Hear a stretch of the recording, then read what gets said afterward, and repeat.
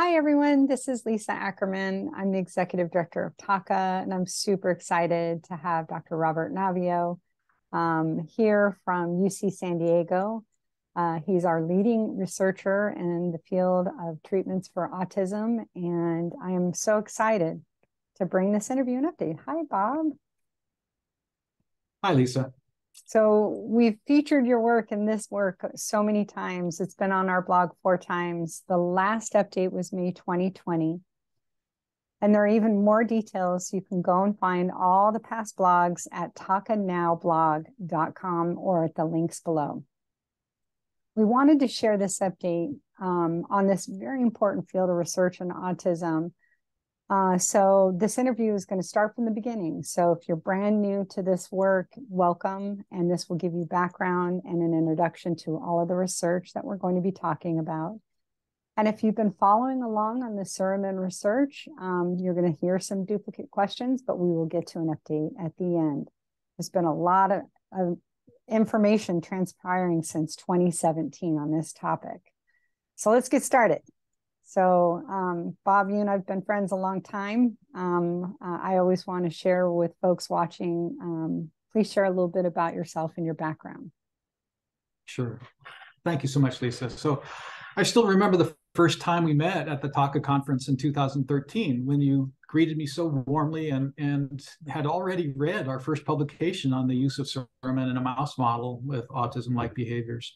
And, you know, I learned so much at that first TACA meeting for me, and I've been a huge fan of you and your work at TACA ever since. So for the people viewing, I'm a professor of genetics at the University of California, San Diego, School of Medicine.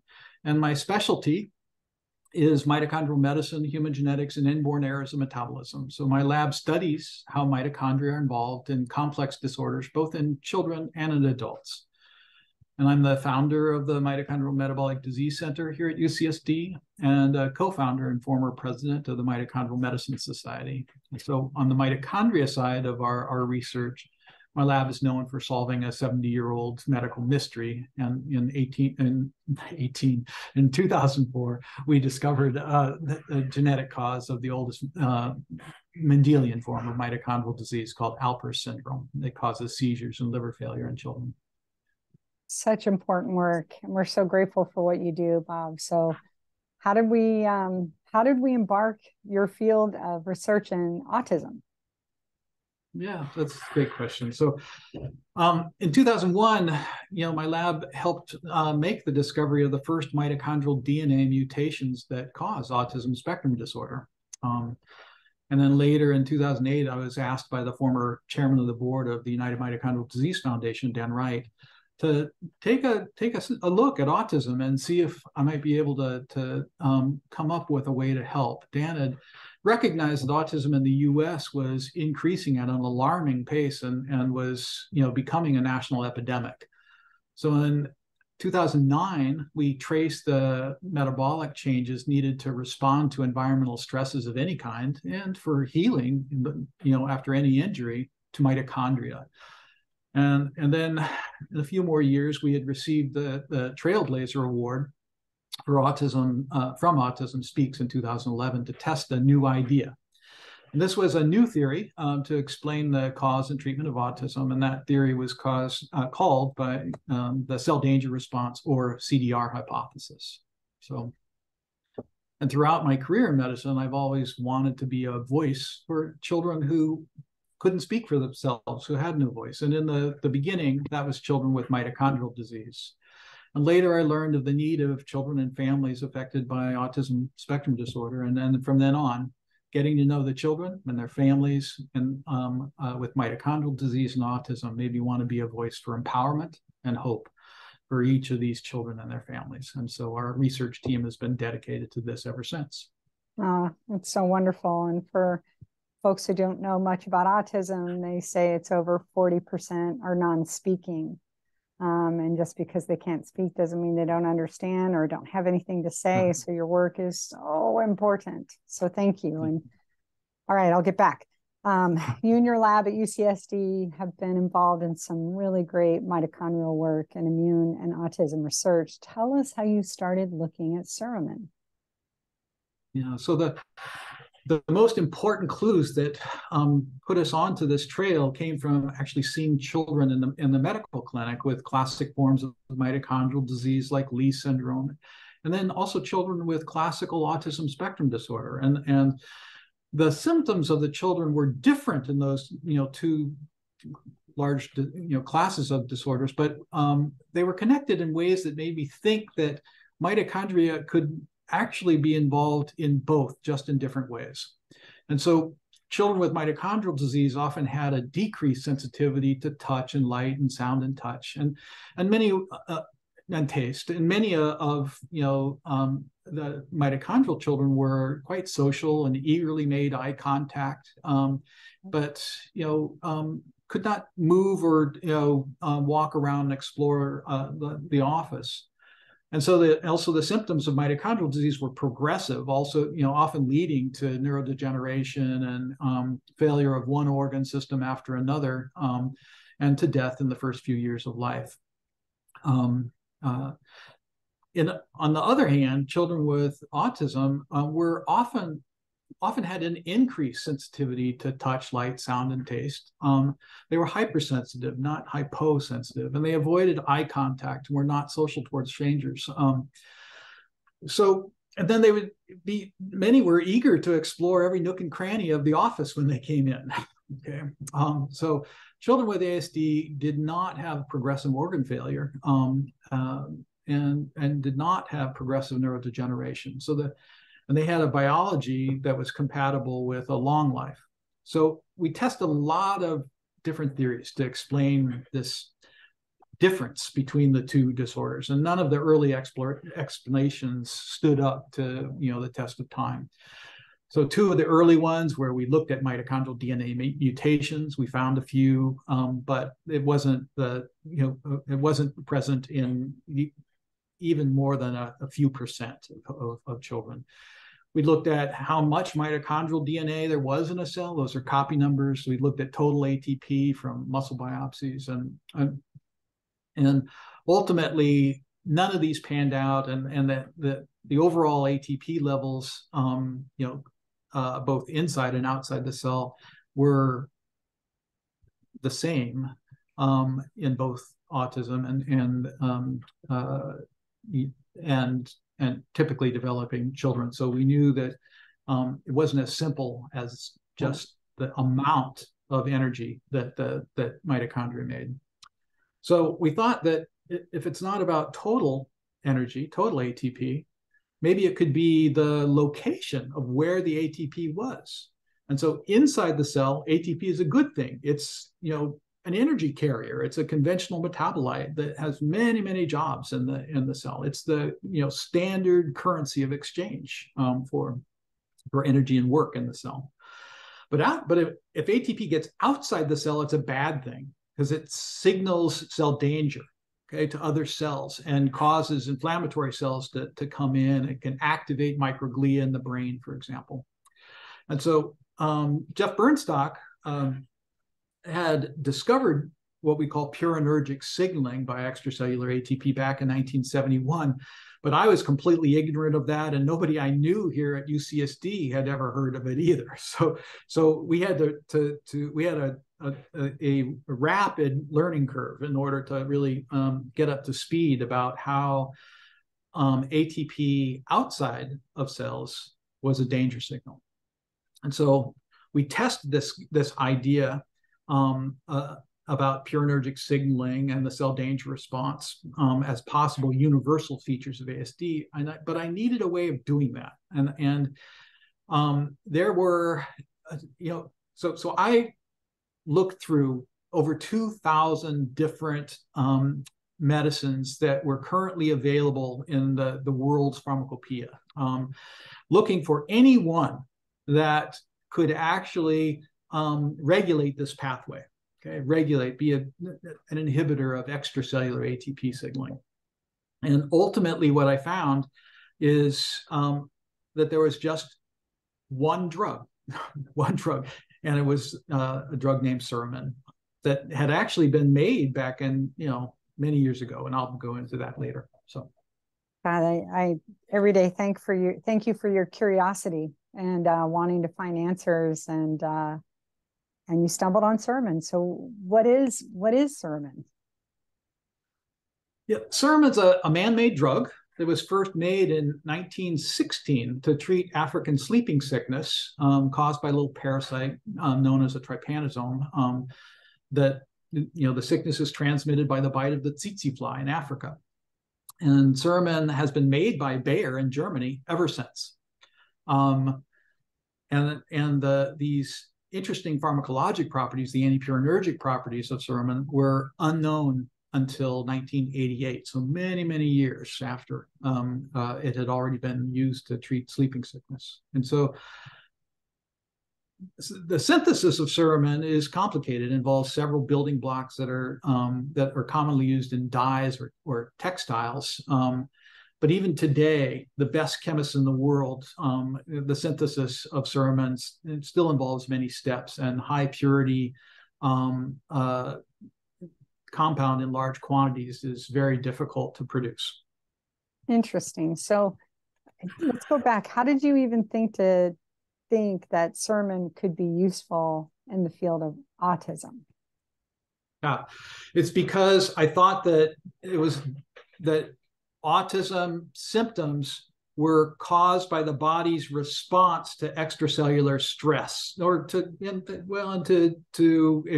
in some children it's more genes, in some children it's more environment, but virtually in every child it's genes and environment working together. Right. Okay. And the universal response of a stress cell is to release ATP. Okay. And because ATP is so dear and so precious, once it goes out of a cell, it is it's like a floodlight that signals to neighboring cells, I'm in distress. Okay. And then that changes how all the other cells respond. And actually, cells do what nations do when they go to war. They harden their borders and don't talk to their neighbors. Okay, because their neighbors, the neighboring cells and neighboring nations might be, so in cells might have a virus or, a toxin. And so they're walling themselves off, or not walling themselves, they're just reducing the level of communication with neighboring cells. And so that's a universal. And I thought that if I could rebalance that, so that cells were not releasing ATP, that I'd be able to, help the children, come back to a more normal trajectory of development. Incredible. And their symptoms, the core symptoms of autism might actually, potentially be dramatically helped. So and so Suramin is a drug that was the only drug available at the time to that would actually inhibit ATP signaling. Got it. And that was the first clinical trial, your SAT1 trial. When was that published? We completed the SAT1 trial in 2017, and that's when we so we did the study it was basically from about August of 2015 to February of 2016, and then we published it over the next year. Oh, that's great. And I know the burning question for a lot of people is, this sounds so promising. So what's the status of Suramin research? Yeah, so that's a really exciting story. That the first Suramin autism trial was the one that we had done. That was phase 1b/2a study, and it was just 10 children with ASD. What it taught us is that this research is very expensive, and so the first clinical trial with those just 10 children was cost $1.2 million. And I put together a clinical investigation team that consisted of over 30 people, and most of them just donated their time to help. Wow. But the cost of the next studies, the phase 2a, b, and say phase 3 trials, will be $5 million to $50 million each, and that's more than my lab can handle. And so all the further clinical development was turned over to two new biotech startup companies, Kuzani and Paxmedica. And so Paxmedica has actually completed a phase 2A clinical trial of 52 children with autism spectrum disorder in South Africa. They completed that in 2021. And they were able to get approval for the use of Suramin that was made by Bayer and still used in Africa. And they had IRB approval at 6 different sites in Africa, and they replicated our results and showing that low-dose Suramin was safe and effective for treating the core symptoms of ASD. And those core symptoms, are delay or difficulty with speech and language, difficulty with nonverbal social communication, and then repetitive or restricted behaviors or interests. And so Paxmedica reported their results at the annual meeting of the Academy of Child and Adolescent Psychiatry, the AACAP meeting in 2021. Unfortunately, because the pandemic came, that slowed progress dramatically. But I'm enthusiastic to report on that progress is continuing, and that Paxmedica is working very hard to manufacture enough Suramin for the next clinical trials, and they hope to be able to launch a multinational clinical trial in children with autism now in 2024. Okay, so a big problem is making pharmaceutical grade Suramin. And so since our first studies with Suramin, interestingly, there have been over a dozen papers now published from all over the world that have looked at the role of ATP signaling in autism. And literally every animal model and every human study that has looked at these abnormalities in autism has found them. And so, this is a very ancient and conserved biology that is shared by many different organisms. And, even social abnormalities in zebrafish are triggered, that are triggered by embryonic exposure to valproic acid, have been traced to abnormalities in ATP signaling. So their social approach is abnormal, and that's caused in part by ATP signaling, danger signaling. So I think, so there are, drugs that are being developed that are there are 19 different cholinergic receptors, and we don't really even know which ones are the most important for autism yet. But there are ones, that go by names like P2X7 that are being tested in animal models now. And so my hope is that we'll spark a drug renaissance, that there'll be, new medicines, available that work in similar ways as Suramin, but don't have to be given by intravenous infusion, which Suramin has to be given by right now. So, got it. And I know the burning question for a lot of families, even though it's in the middle of being researched, is Suramin available today? Yeah. So no, Suramin is not available for human use to treat autism in the U.S. or anywhere else in the world. And it's only approved, it can only be used in IRB and federally approved clinical trials. So a small amount of pharmaceutical grade Suramin that was made by Germany, made by Bayer in Germany, is kept at the Centers for Disease Control to help treat a handful of cases of African trypanosomiasis, from patients who have recently traveled from Africa to the U.S. That's a handful of patients a year, and it's not legal to import or use Suramin in the U.S. without explicit FDA approval. And parents need to know that when used incorrectly, Suramin can cause harm. So it really requires a trained physician to be able to give it properly. And the future clinical trials, we need, are needed to actually determine if Suramin is safe and effective in autism. And if we do it properly with the highest standards of medical excellence, then the FDA will have all the information they need to be able to decide if Suramin is a safe and effective treatment for autism. So yeah, and then if once that happens, and there's no shortcut, those studies just have to be done with the best science, and honestly, we can slow things if we try to cut corners, so it just has to go that way, and we're working really hard to do it, and well, Pax Medica is. So Great. I appreciate that, because the safety for our kids is the most important thing, but we want to get there faster. But I guess my next question is the burning question. Have you ever received any pushback or blocks by the FDA or any other governmental agency for any of this research in the use of Suramin? That's a really important question. The answer is no. The FDA has always been incredibly helpful and encouraging in all my interactions with them. So this is really not, delayed in any way by, any pushback from the government. It is purely the availability of Suramin, and we'll talk about a little later how the quality of Suramin actually matters. But we can go on to the next question, I guess. Yeah, well, thanks. It's really more pandemic related than FDA related. So I just want to make that clear. So,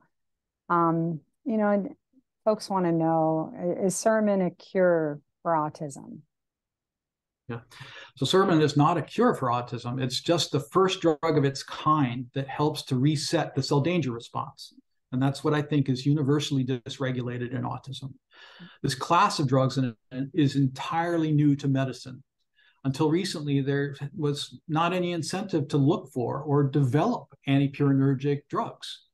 So the idea that ATP signaling and metabolism could be a final common denominator in autism and several other complex disorders was just born in San Diego in our lab in 2008. It just didn't exist before that. And so inside the cell, as I mentioned, ATP is that universal energy carrier that's made by mitochondria.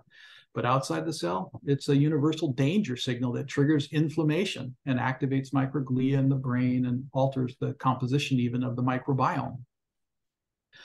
So it's my hope that Suramin will be found to be safe and effective for the treatment of the core symptoms of autism in these FDA approved clinical trials. And one of the disadvantages of Suramin is that it is not absorbed well by mouth, and must be given by intravenous infusion about once a month.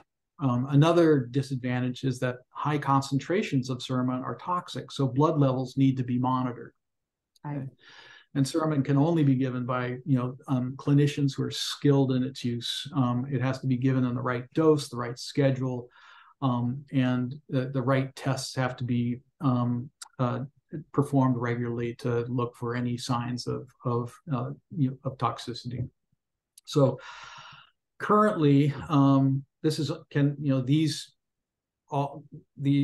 only be done in the context of clinical trials, and it's and right now we don't even know if Suramin interacts with common medicines used in children with autism, like anticonvulsants, for example. Right. And so those tests have to be done as well.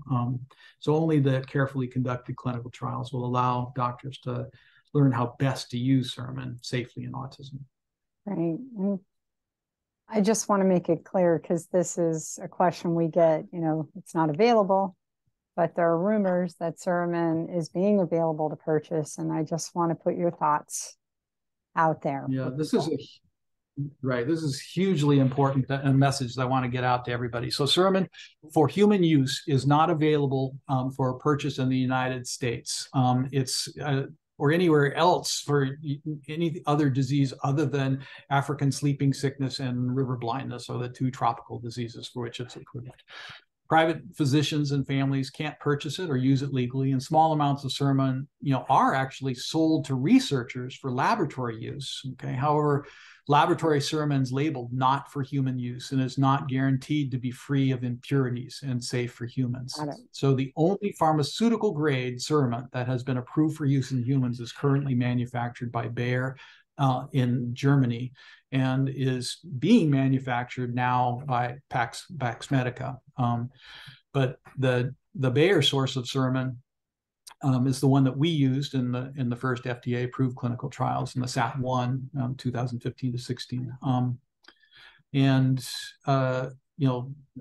There are a couple companies, Paxmedica and Kuzani, that have both been working on it, on producing pharmaceutical grade Suramin, but it hasn't been produced in large enough amounts yet for clinical trials. So the next part of my response is something that's really important. I need people to understand it. It's critical for people to know that bad batches of Suramin are out there. And I know that some of this bad Suramin has been purchased by families in different countries around the world who have actually contacted me after the fact, hoping to give their children, give it to their children with ASD. And they did not know it was bad and unwittingly endangered their children by using Suramin marked not for human use. Right. So back in the 1990s, a large batch of Suramin was made in New York under contract with the National Cancer Institute. This was the first time that anyone had tried to make, pharmaceutical grade Suramin outside Bayer Labs in Germany. And that batch of Suramin had brown colored impurities in it. And some of those impurities were aromatic amines that the FDA felt might be carcinogenic. And so the FDA restricted the use of that batch of brown Suramin to patients who had cancer and who were, part of clinical trials to see if Suramin was effective. It was an effective treatment for cancer. So those batches of Suramin it was found in the clinical trials did not work as Suramin, and that bad Suramin does have undesirable pharmacologic properties because of the impurities. Okay, so the brown Suramin has found its way to several chemical supply houses around the world, and it's for sale for researchers to use in the lab, and it's marked not for human use. So I'll just say no one should use brown Suramin. Okay. So authentic pharmaceutical grade Suramin is colorless. Okay. Maybe a little tan, but colorless, mostly. And when dissolved in water at a 10% solution. So another false claim that I've heard about Suramin is that it's found in pine needles. Okay. That's wrong. That's false. Suramin is a very large, complex, man-made molecule. It's not present in pine needles or any other natural source. I really appreciate you clearing that up, Bob. It's important. We want the research to go quickly, but we also want it to be safe. And taking extra measures may not be isn't the right solution in this scenario. So let's refocus, talk about where Suramin research is and what's going to happen next. Yeah. So the next steps are for companies that are developing Suramin to make their own high quality pharmaceutical grade Suramin and get it FDA approved for use in the next US clinical trials and multinational clinical trials. And so Paxmedica is working on this and hopes to have Suramin available for new studies in the US and around the world sometime in 2024, and maybe a little earlier depending on how things go. But 2024 is probably a better management of expectations. And anyone interested in learning more about our research can simply Google Naviaux Lab and click around our website. And if you want to know more about Paxmedica, just Google them and check out the latest news. Yeah, and we'll put the links at the bottom of this interview when we post it for everyone, especially Naviaux Labs. I do follow, so thank you. And parents are just like, great, let the research happen, hurry up already. What can they do now in the meantime? What do you suggest? Yeah. So I'd suggest parents with children that are diagnosed with autism today should get connected with TACA. I've been so impressed with all the good work that TACA has done for families, helping to guide them to the right resources that they need. And that the TACA, journey guide, the book is just a superb resource, and exploring other resources and groups that are on the TACA website is a great way to start. Great. I appreciate you and your work, and it's so important what you're doing. And the fact that you're staying with it, monitoring and being such a great resource for the research teams looking into this. Thank you for what you're doing. Thank you. Thank you very much. And so for everyone, we will the links are down below. You can take a look at it, but just I would encourage you to stay connected with the Naviaux Labs for the updated information. So thanks, Bob. I hope you stay well. Thank All you. right. You too, Lisa. Thank you. All right. Bye-bye. Bye.